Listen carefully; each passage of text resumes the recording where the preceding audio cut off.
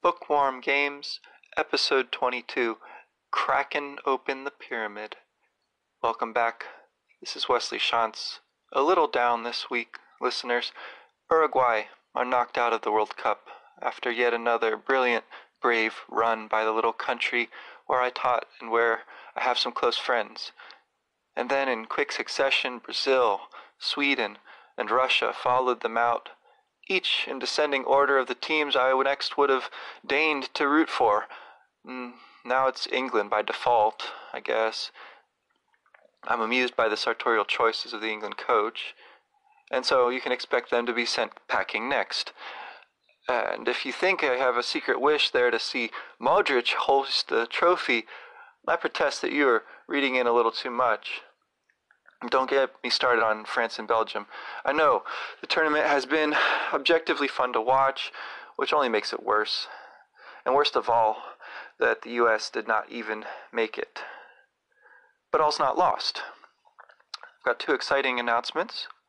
You might have seen on Facebook I've begun contributing to Alexander Schmid's History of Western Thought page. So check it out and like it if the spirit moves you. And you can send comments directly through there if you have them.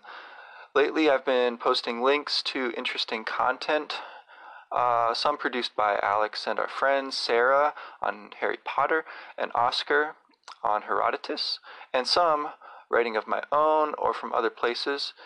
Recently I put up a long essay responding to Jordan Peterson's Maps of Meaning. The other news, Hobbit Camp starts on Monday, July 9th, 11 a.m. Eastern, 2 Pacific. Oh, I need to not get that mixed up. Sign up at signumu/academy for a live link to the sessions, or you can find recordings on YouTube later. I've been teaching Lord of the Rings online since last summer through Signum's affiliated account on the OutSchool platform, and I'm looking forward to these free public sessions, which are in collaboration with local libraries. So following The Hobbit, there will be other Signumites discussing Harry Potter, A Wrinkle in Time, Lion, Witch, and the Wardrobe. So go and sign your kids up. You can also support signumu.org, also mythgard.org. It was much appreciated. With that, let's head to Scaraba. Maybe you remember the billboard guy on the threshold between the summer's main strip and the neighborhood of Toto. He stands there pronouncing parenthetically where you are, and then insisting that he's not a billboard. This might remind you of Liar X Adjurate back in Onet, who does call himself a billboard guy, or of Brick Road from Jeff's Journey Through Winters, and we'll meet him again soon in another form.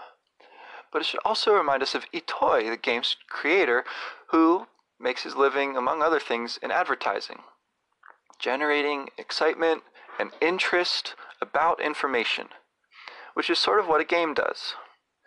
For the pure billboard guy, it's probably inconsequential whether you actually buy the advertised product, as long as you read and are amused by the billboard. Or if you talk to him, in this case, playing on that again. There's the captain on the quay in Toto, that's the dockside, glad his wife has come out of the Stoic Club's seriousness back into the sunshine. He's willing now to take you across the sea, since he's got his life back together, and he remarks, perhaps as a result of this experience, or maybe this is how his personality had always been before all this happened, he remarks that the only thing you have to lose is your life, and you got that for free. So, very devil-may-care. And I used to think that was a hairstyle. Devil-make-hair, like how you look after teleporting, say, with your hair all swept back, like when you ride a bicycle without a helmet. So, devil-may-care, we head out on the captain's little boat with our brave blue pennant flying for a small fee. Out beyond the outlying boats in the harbor, the game shifts to an overworld scale, and we don't see summers in Toto behind us, only the sea and islands ahead, as we zig and zag through lighter and darker shallower, deeper waters. The captain himself says that you're getting seasick, stops the boat, laughs at your adventurousness, as manifested by the presence of such an interesting young man as Prince Pooh. And then we're on our way again. The graphics in this part of Earthbound are reminiscent of other RPGs, of course, but also of a game called Star Tropics for the NES, where you can travel around the islands by submarine. And even the names of those two games are kind of similar, right? Just like they resemble Undertale, Starbound, Stardew Valley. So something about this is a good precedent for names. In Earthbound, you're not directing where the ship goes. And then, for the first time since the dawn after the meteorite night, time passes before our eyes. Day becomes night. And then, in this night sea journey, we get the attack of the Kraken by a volcanic island. So, this is different than the second boss in Star Tropics, which is a giant octopus who kidnapped a dolphin. And it's also different than the polar Kraken on the old Magic cards, since this one is obviously not polar. It's akin in that it appears to have a massive size beside the ship, but note that its color is green with some red and purple. It's got a lack of eyes and a froth of blood around its fangs. It's more Leviathan or sea dragon than Kraken, as I thought of what that was. For more on those figures, I commend the concluding passages of the Book of Job to you. Perhaps some of the mythic stories in the Enuma Elish, which we'll touch upon later in the episode. And, Moby Dick. There's a light summer read for you, but a brilliant and brave one, just like Uruguay's Dear Celeste. Anyway, this made me realize I don't have maybe the best sources for my idea of what a Kraken is, or if it's even a made-up thing, where that idea comes from, maybe.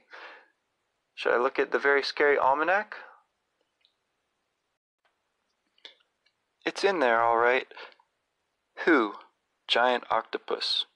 Kraken. What? The biggest known octopi weigh no more than 125 pounds, yet the elusive giant octopus is estimated to weigh at least 5 tons. Furthermore, the largest octopi known to science have tentacles 10 to 12 feet long. The Kraken, according to legend, has tentacles up to 100 feet long, long enough to grab a ship and strong enough to pull it underwater. Where? Legends of the Kraken abound in Norway and Scandinavia. There's your polar Kraken. But similar creatures have been reported in the western Bahamas and other island nations. Alright, so there we go. Cryptozoologists assume that if these creatures do exist, they live in the deepest parts of the ocean. Okay. So, like anyone who wants to find something out, I went ahead and looked it up on Wikipedia, which in this case offers some really great sources. So I hope I'm attributing them properly here. I'm accessing Wikipedia. It's July 8th, 2018, and the page on Kraken reads, etymology. The English word Kraken is taken from Norwegian. In Norwegian, Kraken is the definite form of krake, a word designating an unhealthy animal or something twisted, cognate with the English crook and crank. In modern German, krake, plural and declined singular kraken, means octopus, but can also refer to the legendary Kraken. Okay, so I think I'm etymologically sound here in thinking about octopus-shaped things rather than sea dragon-shaped things. Interesting note on the biology. They remark on Wikipedia, Kraken, although similar to the octopus, only have 7 appendages. Okay, still not clear on whether this is a real or fantastic legendary. So history. In the late 13th century version of the old Icelandic saga Urvar Odr is an inserted episode of a journey bound for Helluland, Baffin Island, which takes the protagonist through the Greenland Sea, and here they spot two massive sea monsters called Havgufa, sea mist, and Lyngbakr, heatherback. The Havgufa is believed to be a reference to the Kraken. Numun exeja there, at theta erusias wow. Okay, I'll spare you my Old Norse. Now I will tell you that there are two sea monsters. One is called the Havgufa, sea mist, another Lyngbakr, heatherback. The Lyngbakr is the largest whale in the world, but the Havgufa is the hugest monster in the sea. It is the nature of this creature to swallow men and ships, and even whales and everything else within reach. It stays submerged for days, then rears its head and nostrils above the surface and stays that way at least until the change of tide. Now that sound we just sailed through was the space between its jaws, and its nostrils and lower jaw were those rocks that appeared in the sea, while the Lyngbakr was the island we saw sinking down. However, Ogmund Tussock has sent these creatures to you by means of his magic to cause the death of you and all your men. He thought more men would have gone the same way as those who had already drowned, and he expected that the Havgufa would have swallowed us all. Today I sailed through its mouth because I knew that it had recently surfaced. So that's pretty awesome. There's some historical references below that. And then there's a note here that Alfred Tennyson published the irregular sonnet The Kraken in 1830.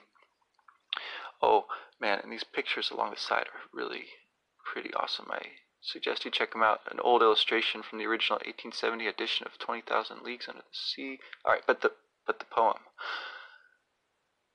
Below the thunders of the upper deep, far, far beneath in the abyssal sea, his ancient dreamless uninvaded sleep the Kraken sleepeth. Faintest sunlights flee about his shadowy sides, above him swell huge sponges of millennial growth and height, and far away into the sickly light, from many a wondrous grot and secret cell unnumbered, and enormous polypi, winnow with giant arms the slumbering queen. Dang it. Green, there hath he lain for ages, and will lie, battening upon huge sea worms in his sleep, until the latter fire shall heat the deep. Then once by man and angels to be seen, in roaring he shall rise, and on the surface die.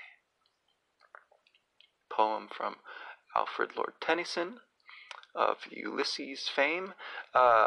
In Herman Melville's, this is what they say next here, 1851 novel Moby Dick, Chapter 59, Squid, the Pequod encounters what Chief Mate Starbuck identifies as the great live squid, which, they say, few whale ships ever beheld, and returned to their ports to tell of it.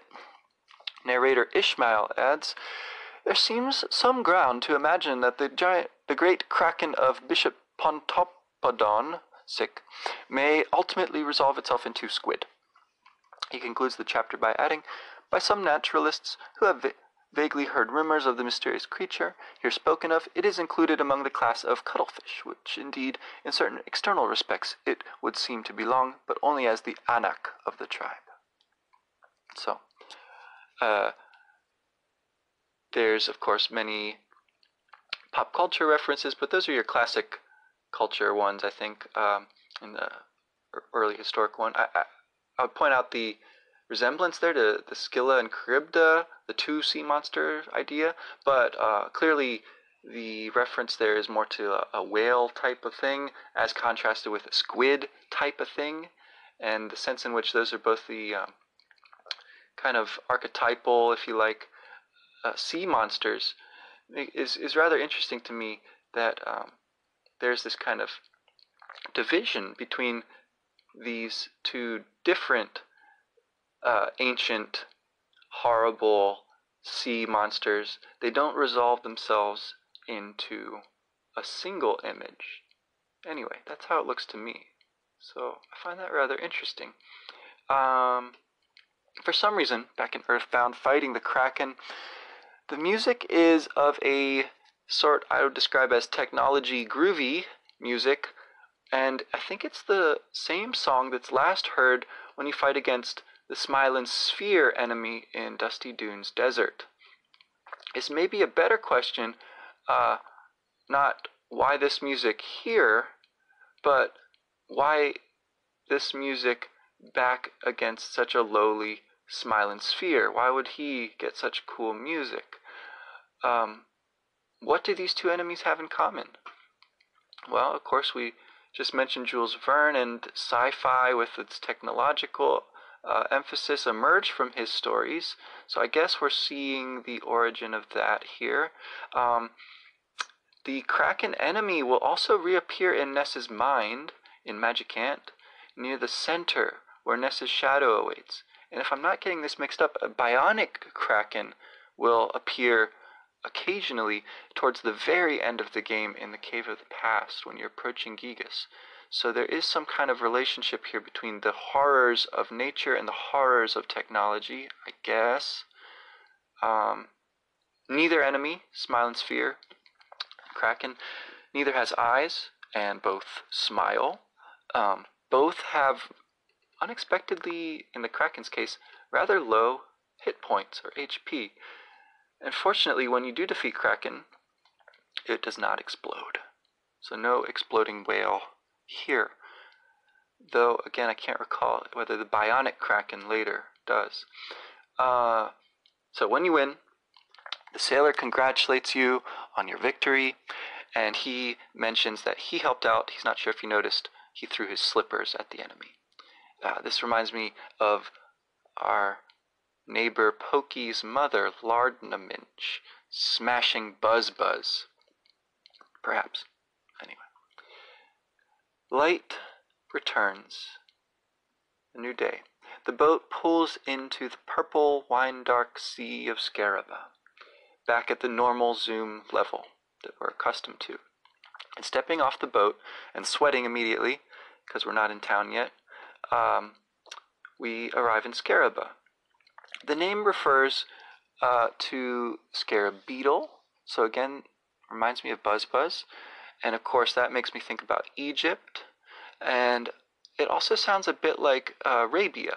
So you've got that other general Middle Eastern, North African desert vibe going on. And Arabic culture seems to be the background for Scaraba. So in terms of real-world geography, I think what we've just done is travel from the French Riviera, or possibly somewhere in southern Italy, over to Egypt, maybe? Morocco? Anyway, we've crossed the Mediterranean, is what it seems like. So, here's something I noticed. I distinctly remember realizing this, actually, back when I was playing the game as a kid. And then later, I made a little experiment to test it. I noticed that Scaraba's music is what sounds like a remix of the music from Onet, the first town, your hometown. It may even be bar for bar. And so to test this, I took some MIDI, that's a format, MIDI, files, music files that people had made and uploaded on starmen.net, downloaded those using a sheet music notation software that I had. I opened the Onet music file as sheet music, the Scaraba music, and I had them both there, and then I started to look at them, and I thought, well, yeah, these kind of fit together nicely, so I'll take this, and I'll move it over here, and I'll cut this part out, because it sounds bad. So anyway, I started to do a mashup, copying and pasting to see how it would sound, you know. I don't have particular musical training, but I was just kind of messing around with this, and I found this, I saved it, and so I found it just now, and I converted the MIDI file to an MP3, thanks again, Internet, so that I could include it here. See what you think.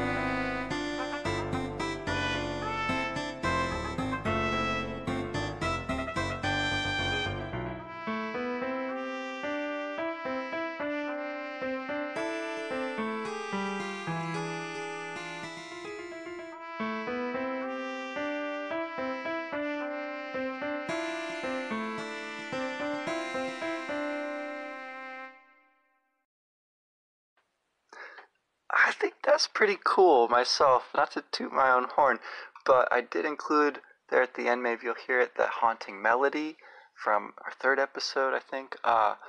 Comes from the trumpet player in Onett, and is a version of Dvorak's Largo melody from the Ninth Symphony. Anyway, now playing through Scaraba, I've noticed more connections to previous towns beyond the musical echoes. People here evidently speak your language, or again, your psi abilities translate for you, making your meaning lucid to one another. One of the first people you meet levitating at the top of a rope, or maybe he's sitting on the edge of a roof up there. I'm not sure, it's hard to tell. He mentions that he misplaced a key to his friend Dungeon Man, and that's Brick Road. If you recall, he was going to get Dr. Andonut's help to become, and not just make, his next dungeon. So, he's around here somewhere, but don't know where the key is yet. Anyway, this friend at the top of the rope also reminds me of Ness's friends up in their treehouse. Over in the trees northeast of town, someone tells you to watch where you step, because a chubby kid did his business out here, and if you use your check command on the scat that you see there, the message appears, Pokey's stink hangs in the air. Geographically, again, this is where your house and Pokey's would be, with reference to Onett, so that checks out. You're on the trail. This is his spore. This is where he has passed and left his mark of Pokey. Your arrival from the north also then would correspond to Buzz's, and your boat would be like the meteorite or the beam of light, if it's that he arrives on. In arriving from the resort town and its barrio, you've come back from the future, in a sense. You've come from a more sophisticated, anyway, sort of place to a less sophisticated place. You've got Scaraba's Bazaar, though, which looks a lot like Berglund Park, down to the seasonings salesman. Instead of fresh eggs and the for sale sign, though, the most useful commodities here are snakes and piggy nose. In that respect, outdoor markets, they represent a point of connection across cultures. We love to get out in the open air and haggle. There's a street market I used to see them set up outside our house in Uruguay, one day a week. And so, just like we had to let the people there know that someone was actually renting the house now, and so please leave us some room to come in and out through the doorway, the people in the houses in Scaraba like to tell you and your party, no thanks, we don't want to buy any mommy wrap today, I don't have anything for you, so get out of my house, things like this. The arms dealer in the hotel is just like the one you first met back in Threed behind the hotel, telling you to keep on the watch for bad guys. The overall impression then is of this is an exotic place, no doubt, but it is also a place like home in many ways.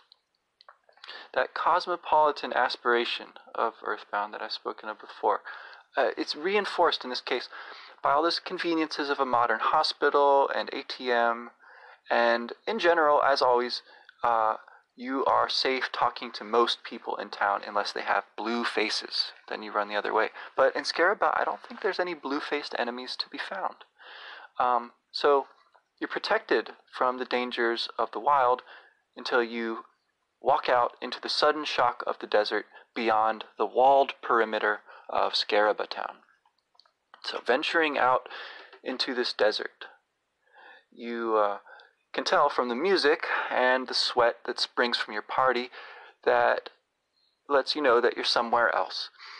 You have no way of knowing how brief this desert will turn out to be. However, after encountering just one or two foes, reprises of bukas and skelpions from the Dusty Dunes desert, and, if you're lucky, of the criminal caterpillar's successor, the master criminal worm, or if you're not lucky, if you just know where to walk back and forth down there by that little oasis from screen to screen until you see it, and then you can chase it for tons of experience points if you catch it. Anyway, quite shortly you come to a water merchant out there in the desert with his camel, who will claim to be very helpful, but actually he only is insofar as you might need PP, psychic points, not hydration, because that's not really actually something the game tracks.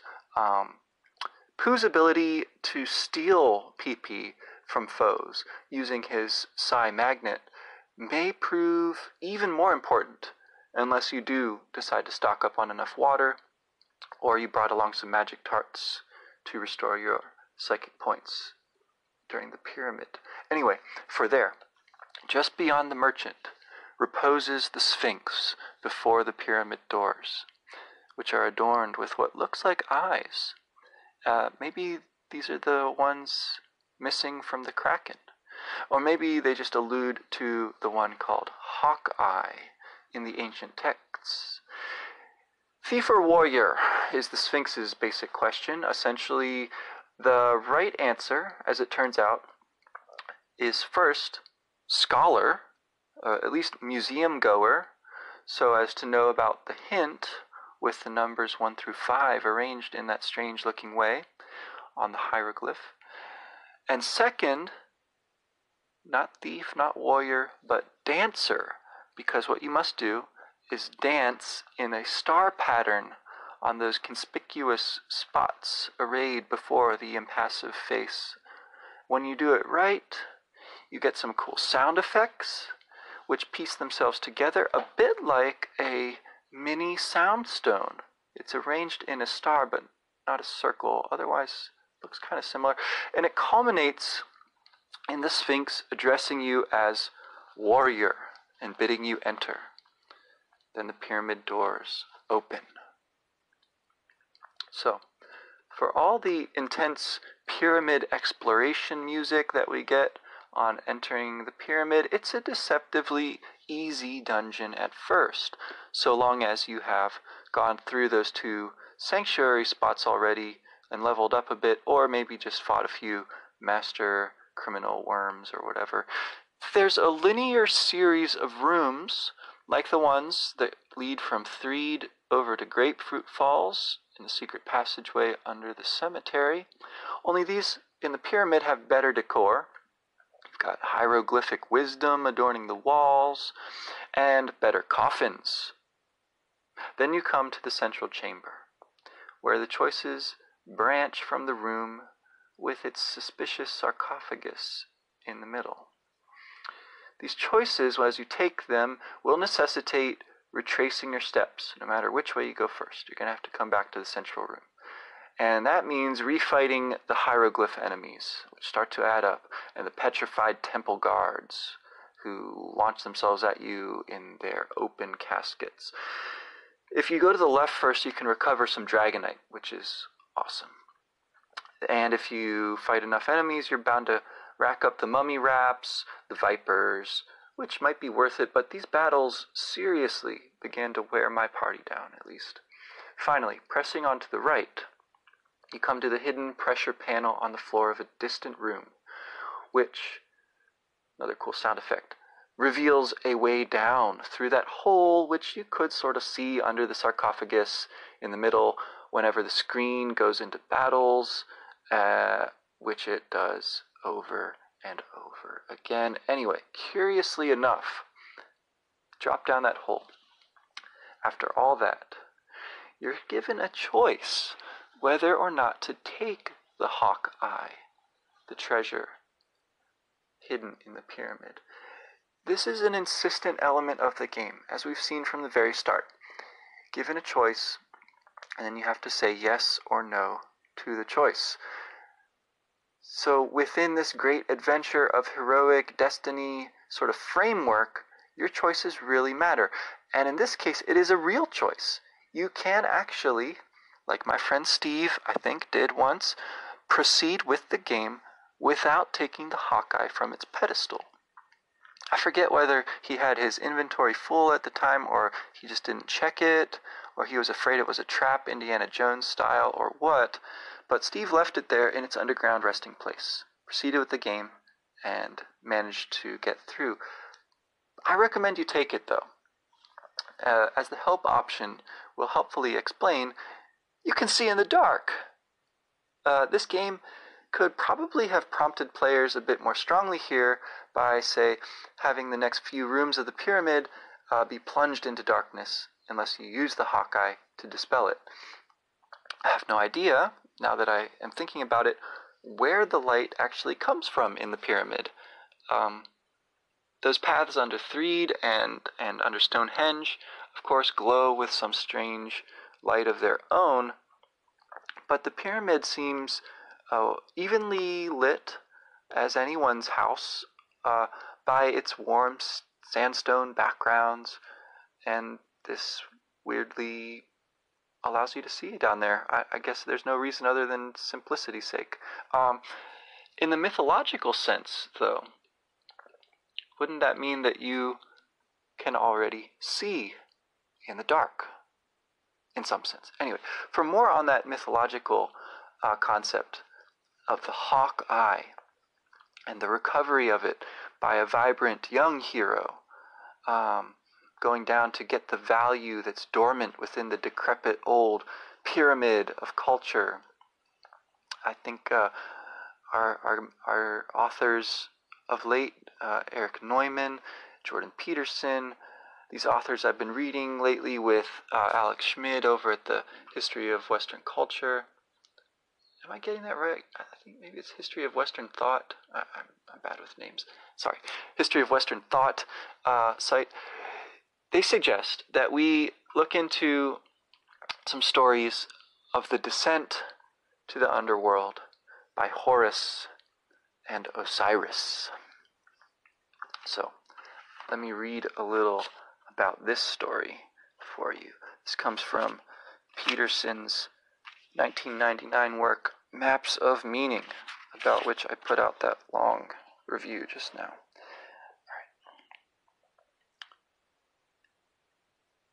The story of Osiris and his son Horus is much more complex in some ways than the Mesopotamian creation myth, or the story of Re, and describes the interactions between the constituent elements of experience in exceedingly compressed form. Osiris was a primeval king, a legendary ancestral figure, who ruled Egypt wisely and fairly. His evil brother, Seth, whom he did not understand, rose up against him. Seth kills Osiris, that is, sends him to the underworld, and dismembers his body so that it can never be found.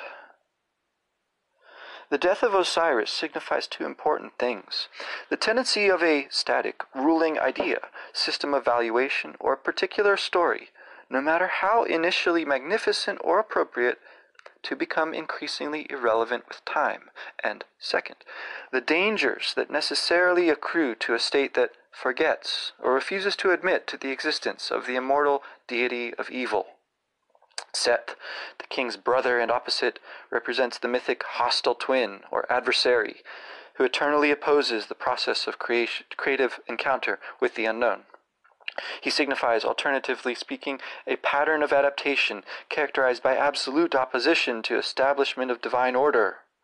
When this principle gains control, that is, usurps the throne, the rightful king and his kingdom are necessarily doomed. Seth, and figures like him, often represented in narrative by the corrupt right-hand man or advisor to the once great king, view human existence itself with contempt. Such figures are motivated only to protect or advance their position in the power hierarchy, even when the prevailing order is clearly counterproductive. Their actions necessarily speed the process of decay, endemic to all structures. Osiris, although great, was naive in some profound sense, blind, at least, to the existence of immortal evil. This blindness and its resultant incaution brings about, or at least hastens, Osiris' demise. Now, I'd interpose there that I think Neumann understands the right-hand man a little differently as a right-hand man not primarily of the rightful king, but of the great mother, if I got that right from reading his Origins and History of Consciousness. But anyway, Peterson goes on to discuss this great mother a little bit. Osiris has a wife, as befits the king of order. Isis, as Osiris' mythic counterpart, is representative of the positive aspect of the unknown, like the hero duel in the Mesopotamian New Year's ritual. She is possessed of great magical powers, as might be expected given her status. She gathers up Osiris' scattered pieces and makes herself pregnant with the use of his dismembered phallus. This story makes a profound point. The degeneration of the state or domain of order and its descent into chaos serves merely to fructify that domain and to make it pregnant. In chaos lurks great potential. When a great organization disintegrates, falls into pieces, the pieces might still usefully be fashioned into or give rise to something else, perhaps something more vital and still greater. Isis, therefore, gives birth to a son, Horus, who returns to his rightful kingdom to confront his evil uncle. This process is schematically presented, these figures, I'm skipping them, they're so silly to me at least. Anyway, Horus fights a difficult battle with Seth, as the forces of evil are difficult to overcome, and loses an eye in the process. Seth is overcome nonetheless. Horus recovers his eye. The story could stop there, narrative integrity intact, with the now whole and victorious Horus' well-deserved ascension to the throne. However, Horus does the unexpected, descending voluntarily to the underworld to find his father. It is representation of this move, reminiscent of Marduk's voluntary journey to the underworld of Tiamat, that constitutes the brilliant and original contribution of Egyptian theology. We'll discuss Marduk in a sec here, sorry. Just to finish this out. Horus discovers Osiris extant in a state of torpor. He offers his recovered eye to his father so that Osiris can see once again. They return united and victorious and establish a revivified kingdom. The kingdom of the son and father is an improvement over that of the father or the son alone, as it unites the hard-won wisdom of the past, that is, of the dead, with the adaptive capacity of the present, that is, of the living. The re-establishment and improvement of the domain of order. Blah, blah, blah, sorry. In the story of Osiris, the senescence or death of the father, presented as a consequence of the treachery of Seth, is overcome by the mythic son, the hero who temporarily defeats the power of evil, and who rejuvenates the father. So back to Marduk. Marduk, the Mesopotamian supreme god, is by comparison a straightforward hero. He carves the familiar world from the unfamiliar. To go into that a slight bit more, he defeats, as we're told, the dragon of chaos who precedes the anthropomorphic gods of the Babylonian canon. Marduk catches her in a net and breathes fiery magic words and dices her up and makes the earth from her body. If I've got that wrong, I'm sorry, but that's how I understand it. So that's your Leviathan, your sea dragon, which is what the Kraken looks a little more like. Encountering it in the night, defeating it, and then the dawning of day, representing the light of the intellect of consciousness and the better side of humanity, if you like. So anyway, he's comparatively straightforward. To Horus, who's equally brave, is more complete and more sophisticated. He cannot remain content with his own ascension, feeling himself incomplete without his father. He therefore journeys voluntarily into the underworld, releases the disintegrated forces of tradition trapped there, and makes them part of himself. This pattern of behavior constitutes an elaboration of that represented by Marduk, or of Re, the Egyptian sun god. Marduk creates order from chaos. That capacity, which is theoretically embodied in the form of the Mesopotamian emperor, lends temporal authority its rightful power. The same idea, elaborated substantially, applies in Egypt. Osiris constitutes the old state, once great, but dangerously anachronistic. Horus partakes of the essence of tradition. He is the son of his father, but is vivified by an infusion of new information. His mother, after all, is the positive aspect of the unknown. As an updated version of his father, he is capable of dealing with the problems of the present, that is, with the emergent evil represented by his uncle. Victorious over his uncle, he is nonetheless incomplete, as his youthful spirit lacks the wisdom of the past, so he journeys into the unknown, where his father rests lifeless, that is, uncomprehended, without embodiment or incarnation in action in the present. Horace unites himself with his father and becomes the ideal ruler, the consciousness of present youthful life conjoined with the wisdom of tradition. Yeah. I'll stop there. That's some stirring stuff, huh? I do have a few more sections to read. Hold on. Peterson goes on, at the conclusion of his apprenticeship and enculturation, chapter 3 of Maps of Meaning, he says, "The optimal wise king, to whom subordination might be regarded as necessary, must therefore either be an individual whose identity is nested within a hierarchy whose outermost territory is occupied by the exploratory hero, or a group about which the same might be said. So the ideal group or master might be conceptualized once again as Osiris, the traditions of the past, nested within Horus Re, the process that originally created those traditions and which presently updates them. This means that the meta-problem of adaptation, what is the nature of the behavioral procedure that leads to the establishment of and rank ordering of valid forms of how to behave, that leads to successful adaptation as such, has been answered by groups who ensure that their traditions, admired and imitated, are nonetheless subordinate to the final authority of the creative hero. So the highest good becomes imitation, worship, of the process represented by the hero, who, as the ancient Sumerians stated, restores all ruined gods as though they were his own creation." All right, and then just one more passage here. Later in the chapter, the Hostile Brothers, as Peterson is getting into his discussion of Solzhenitsyn, which is fascinating, although I haven't read much of his work. What's quoted here is great. Then he remarks, okay, "The process of voluntary engagement in the revaluation of good and evil, consequent to recognition of personal insufficiency and suffering, is equivalent to adoption of identification with Horus, who, as the process that renews, exists as something superordinate to the morality of the past. This means that the capacity to reassess morality means identification with the figure that generates and renews the world, with the figure that mediates between order and chaos. It is within the domain of that figure that room for all aspects of the personality actually exist, as the demands placed on the individual who wishes to identify with the Savior are so high, so to speak, that every aspect of personality must become manifested, redeemed, and integrated into a functioning hierarchy.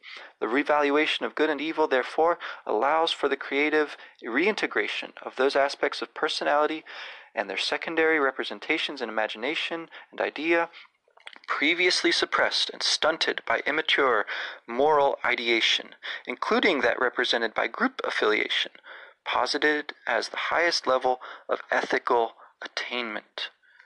Wow, I mean, for me, that's great stuff.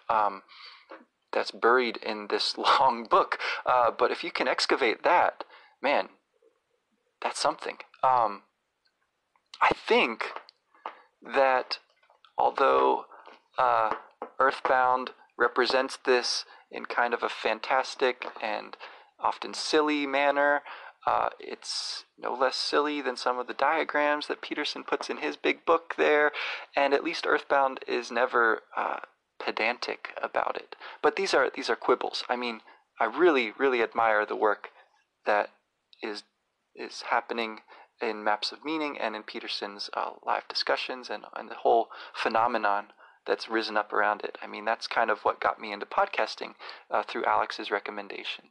Anyway, I also think that Earthbound represents this in that meta sense that Peterson talks about there, of that which updates the process, that consciousness of the process of updating, which one can identify with or worship. I don't know that those are quite the same thing, but they do seem related. Anyway, Earthbound represents this as well, because it continually points beyond itself.